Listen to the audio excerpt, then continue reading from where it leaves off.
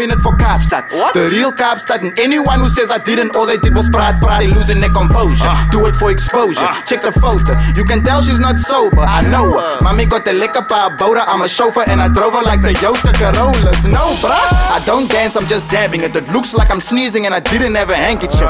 Achoo, bless me, then I bless you. Power to the colored bro. Amanda, I wear too. I'm feeling like I'm Nelson, so I'm looking for a winnie. Need a girl like P. Diddy in a modified mini. I'm the white general. It's an army I've started. The king of the castle. Salute the commander. I'm armed with a rifle. Me and Cape Audio go way back. I like to say it like that, you know, because they supported me very early on in my career. And one of my biggest songs, Salute Us, was actually made here in this very studio that we sit in, you know. So since then, I always knew that we'd have a good understanding also because you guys knew what I was trying to do, you know. Plus also Cape Audio College, I mean, the first word is already, it speaks to me in many ways, you know, in many volumes. So I'm always representing Cape Town and I'm always pushing our local talent, you know, whether it be producers, engineers, musicians, you know, poetry. I'm always trying to make sure that the people get seen, you know, especially if they're good at it and they're determined as I am, you know. So K Faith is one of those people that I can tell her like 2 days before, yo, I want to come record something. I have this many tracks. Can you get me a day, you know? And I don't think there's ever been a time where she actually said no, you know, and because of that, I can see that her hunger is there, you know, she's eager to work, and you don't find a lot of people like that these days. And the fact that she's working in one of the best facilities that she could be, this is like training with the pros, you know, this is like practicing with the best of the best. So even when I come here with my work, I always make sure that, yo, I'm up to date, I'm on par, crystal clear, there's no errors, there's nothing I forgot, there's nothing I want to do over, this is final, you know, so that when we come, we feed off each other in terms of work, you know. She's on the other side of the mixing there, she knows what she's doing, and I'm in the booth and I know what I'm doing. There's no confusion going on, you know. And in terms of like post-production and quality, I don't think it gets any better, you know. I mean, Cape Audio has always provided me with a sound that I can always tell, yo, there's a difference between if I record here, if I record at another studio, or if I record even in a home studio, your garage vibes, your room vibes, you know what I'm saying? Like, we can tell that there's a significant difference in terms of the final product when it's finished, you know? And when you record in a top-class facility also, you know, you want to match the standard. You don't want to come with something that's below average and then you record it in one of the best facilities ever. You know, you at least want to match it so that the product that comes out, people can say like, yo, it was a dope studio, a dope song came out, the mixing and mastering is good, final product is clean, nice. You know what I'm saying? So the fact that we're all on the same level, I would say, it helps a lot. And the end result is much better because of that. So I have to give a shout out to Cape Audio, Cape Faith, everyone who's been taking care of me all this time, you know, salute us. Well, aside from doing the corner-to-corner stuff that we did with Red Bull also, like we started a new initiative now, me and a friend of mine, called Own the Block. And basically I told him, same thing like with this mixtape, yeah, these mixtapes are more or less unfinished beats that Maloon the Boom had, you know, that he compiled and released as a beat tape. There's no separates for it. It's going to be grimy, it's going to be raw, it's going to be underground. And I said we need to return hip-hop in South Africa to that because Cape Town started hip-hop in South Africa. You know, it came from here, Mitchell's Plain, for God's sakes. You know, so I felt like if we were to do some sort of an event, an ongoing thing, before we even take it to the stage and lighting and all these professional things, mics and, you know, sound guys, I think we should take it into the street first because we need to let the youth understand that this is a street culture. Hip-hop began in the street. It was done by disadvantaged people who couldn't do the music they wanted to. So they had to find other music to make in the meantime, in between time. And we came up with a concept called Own the Block. And basically what we do is we go into popular areas or just landmark locations and we set up rap battles. You know, but street rap battles. Like we want the guys to feel what it's like to stand on a pavement and lose or win amongst a crowd of people that they have never met or know nothing about them, you know, and we want them to basically have that experience, because by the time they get on the stage, they must know what it's like to be booed, or they must know what it's like to be cheered, you know, and they mustn't have any fear, because performing in the street for a bunch of people who are just walking by, daily commuters, that it doesn't get any realer than that, you know. So we want to teach them the fundamentals. Like, don't expect rewards immediately. Don't just come into the game and think that it's ABC and now you're on this platform and now you can turn your back on everyone else. No. We want to bring you down to the bottom level, but we also want you to understand that you can excel, you know. So by winning this battle, you become the owner of this block. This is your block now because you ran that, you know, you took that, and now the medal is yours. So with the on the block stuff, like, we've been to a few areas now, and even like the popular landmarks, and the response has been good. You know, we're going to fast food, you know, restaurants, your boners, cozy corner, you know what I'm saying? We got Weinberg taxi rank, town taxi rank. So we want to hit these spots where you as an individual, you walk there, maybe your whole life, and now today you can say, I battled there and I won. The next time you walk past there, you might tell the person, you see that corner there? That's where I battled on my first rap battle, was there, and I won, because I have stories like that I can share about from when I started rapping, you know. So yeah, we just want to basically take it back once again, as this project is as well, to the essence, you know, to where it all started. Well, my latest project that I have embarked on is called Wi-Fi, Y?Fi, after the Y gen right there, always promoting. And it's my 26th mixtape amongst my vast catalog. So it's been a while since I also got to make a mixtape, you know, and I wanted to kind of return things in my career also and in my personal life to kind of the essence of hip-hop and the things that I liked about hip-hop when I was a child. You know, the beats, whether it was the scratching, whether it was samples that they were using, like there were certain sounds I used to like, and I would listen to a song till the end, maybe just so I could hear that end piece, you know. So just that nostalgia almost, you know. I want to transport those who are familiar with the sound to that time, and for those who don't know it, I'd like to introduce them to something, you know, the younger generation of kids. So it's a 15-track mixtape, fully produced by Maloon the Boom. And the reason why me and him get along so well in terms of the work we do is because he has a sound and a fresh take on the boom bap, you know. So it's not just like your DJ Premier boom bap or your J Dilla boom bap, but it's more of like, yeah, we take the drums from that, but then let's go sample some of Morocco's music, or let's go sample some of this Mexican stuff, you know what I mean? Or let's go, yeah, what are they doing in Arabia, you know, in the eastern parts of the world? So he'll play with things like that, and that's what I enjoy about it, because then it becomes unique, you know. And with my style of rap also, it becomes even more unique, you know, because now you got some of the Cape flavor, you got some of that international sound also that I can do. So I think it's a good blend, good blend. The thing I like about hip-hop also is that we are the biggest thieves of the genres of music. I think we take the most, you know, and that's what I like. Like, hip-hop is just basically a mixture of all different types of genres in one. You know, you'll hear a classic sample in it, you'll hear maybe a piano drift in it, or you'll hear whatever the case may be. You can even sample Beethoven and turn it into a hip-hop beat. You know, there's guys who have done it before.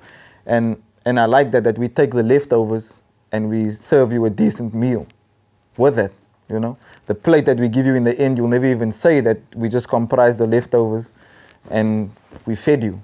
You were actually well fed of that, you know. So for me, this is the hip-hop I grew up listening to. You know, I started listening to Rakim, Redman, Method Man, DMX, Exhibit, Cannabis, Big Pun, you know, guys like that, man, Fat Joe, Terror Squad. So I was always very drawn to hard beats, you know. And even like a guy like Eminem, who had Dr. Dre as his main producer, you know, so he had a nice sound behind him.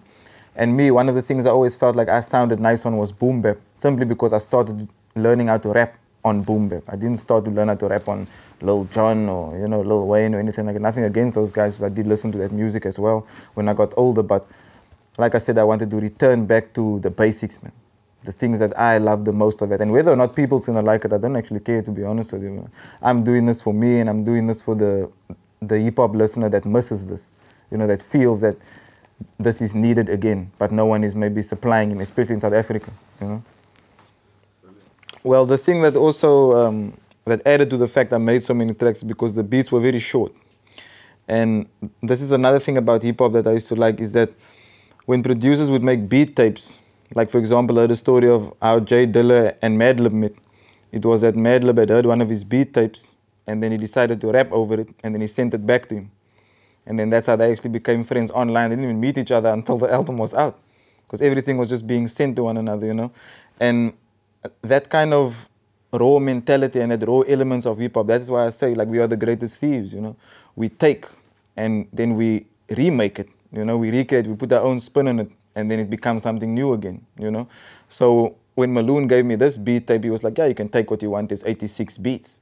Now, as you know, this is my 26th mixtape, so that alone tells you that I like to rap, you know. I have a large catalog, you know, I have a large collection of my own music.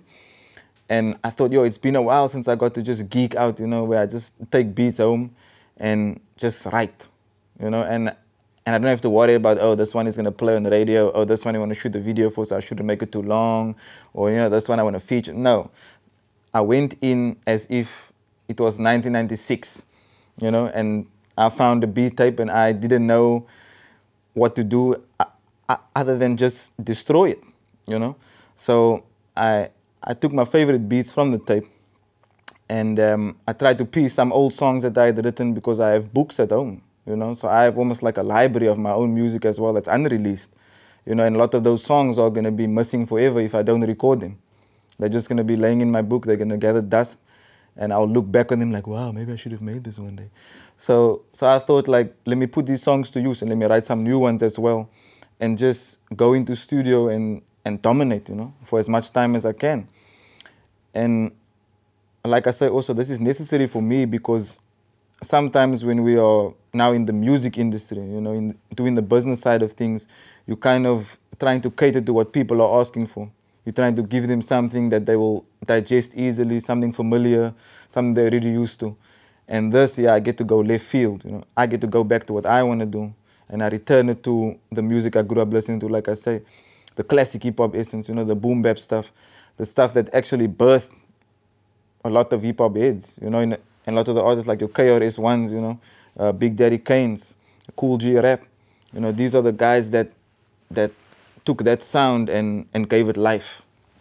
And basically, I feel like in 2016, there are guys overseas who are still making it. You get your new cats, but here in South Africa, I feel like it's lacking now at the moment, man. And I have a lot of young people who's watching me that are listening to the new school music, but they don't know what I'm influenced by, you know? Like, I don't listen to new rappers. I listen to who new rappers were influenced by, because I want to become as good as them, you know? So I study the teacher, not the student. And this is one of the outcomes of that. You know, Maloon the Boom, this is what he specializes in.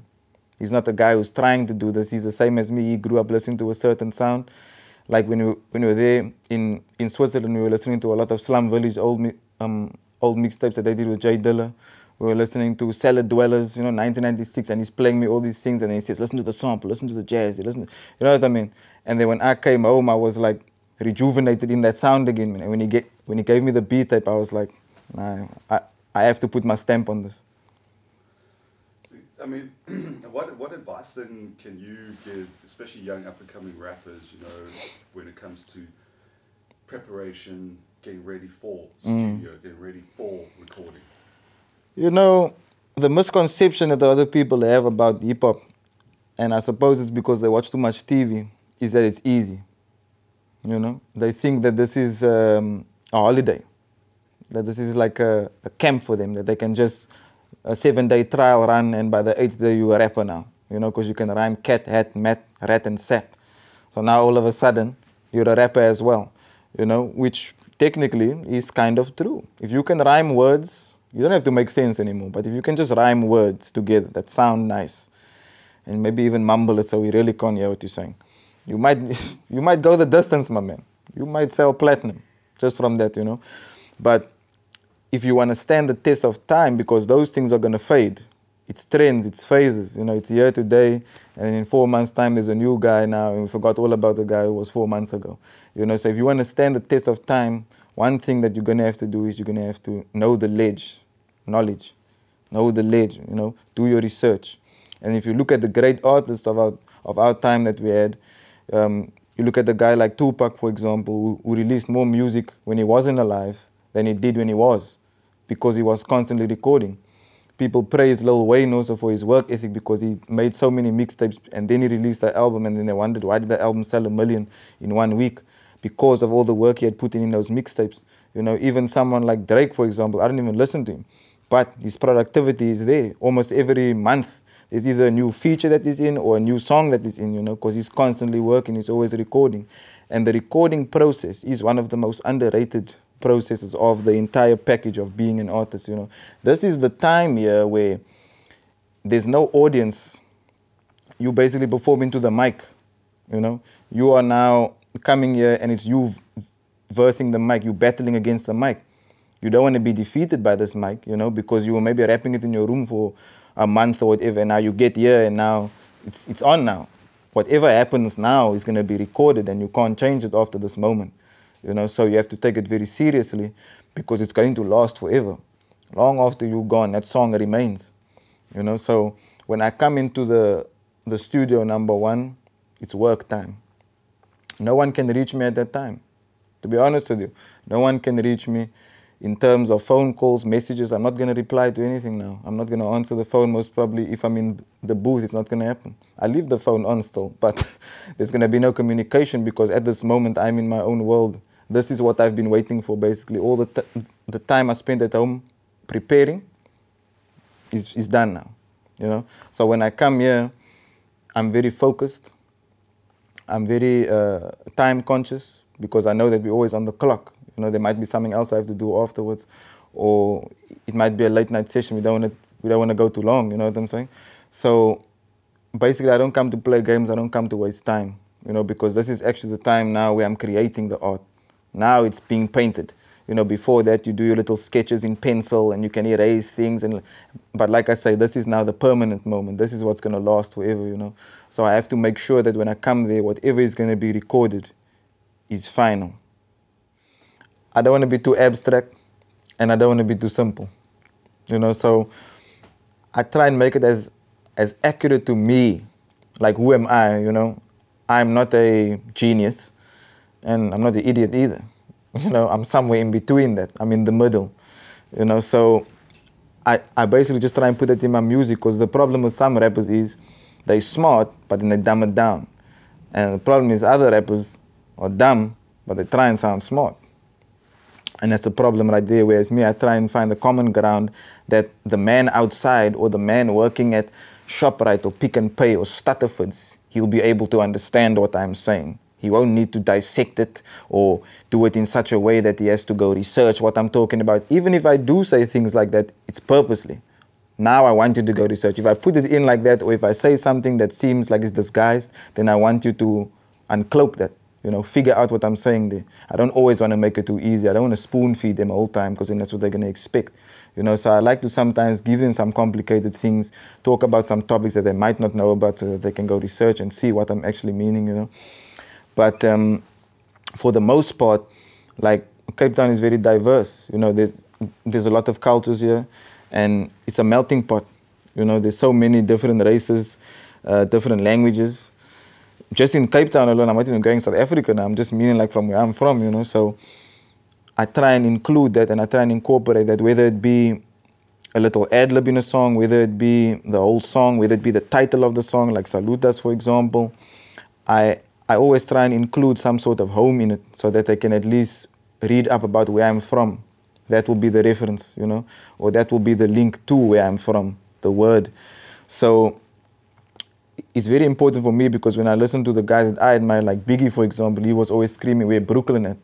You know, and he was saying he's the king of New York, you know, and Tupac was big on California love, you know, to live and die in LA. You know, it was like his thing. They all were very proud of where they were from. Snoop Dogg was on Long Beach on the top of the record shop in his music video. He had the whole neighborhood out. So it instills that sense of pride, man, like representing where you're from, your heritage and stuff like that. So I had to do the same. But I took it from them. I took the example from them. It's like you were saying, we don't go too Western with it also, but we use the application. You know, we take that method and we see what's going on in our environment, and then we duplicate that, you know. But we tell our stories. We don't tell theirs. We don't try and sound like them, you know. We try and show you that, yo, yeah, you wear that kind of thing. Okay, we wear it in this style. Same thing, but different style, you know. So like I said, just application method would be different. But for the most part, I always try and make sure that there's an accurate representation of Cape Town when I speak.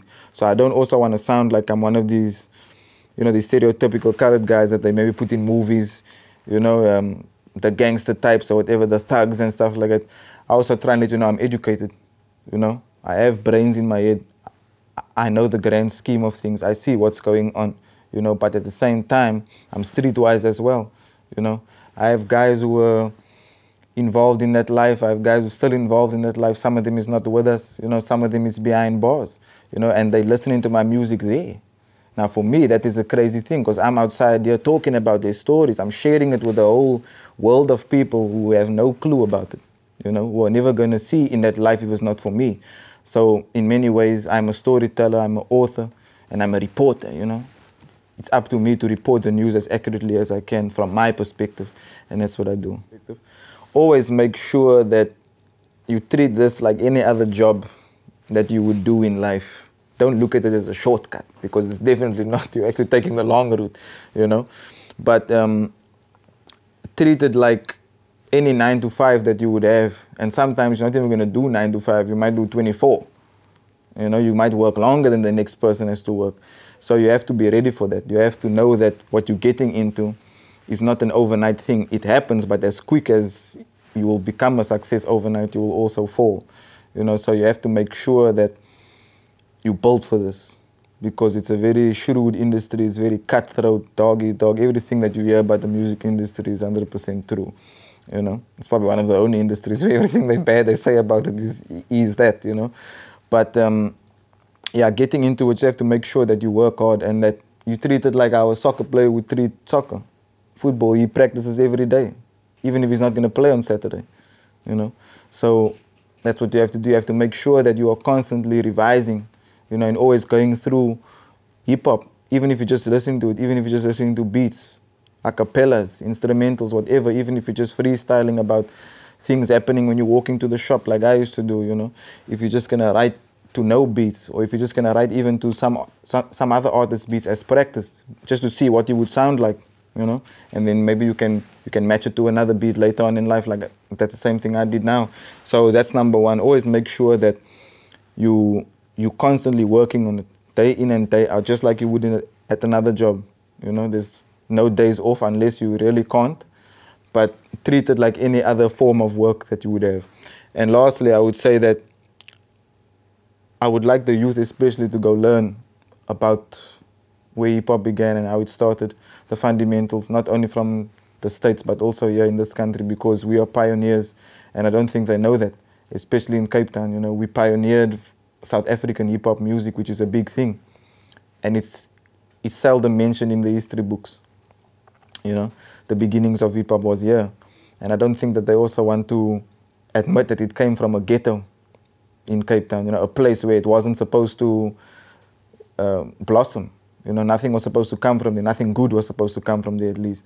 And one of the biggest cultures in this country came from there. You know, so we always have to commend that. And now that the kids have access to the internet, it's even better because they can learn it themselves if they just type it in. At search. Search is like the greatest word of our generation, I think, because you have a choice to look for what you want to learn about, you know. And I think that if they go read up about what we did here, in Cape Town specifically, in terms of hip-hop, they'll be amazed, you know. So those are my 2 points. So make sure that you work hard at this and you treat it like it's an actual job, because that's what it is. It's a career, if you can turn it into one, and go do your history. Make sure you learn about this, because it's bigger than hip-hop. Must give a shout out first of all, Cape Audio College. You guys don't know, I've hijacked your facilities. Late nights, I've been making tea there in the room at the bottom, but just with warm water, don't worry. There's someone's mug there. I used even one of those classic granny mugs, but there's one on the side there. Looked like one that came from Victoria's time, and shit. But anyway, it's nice. Salutas to Cape Audio for letting me, be a night owl up in here. Must give a salutas to Cape Faith. Maloon the Boom, all the way in Zurich. Salute, bro. I'm holding it down this side. YGN for life. Salutas. Kabzak na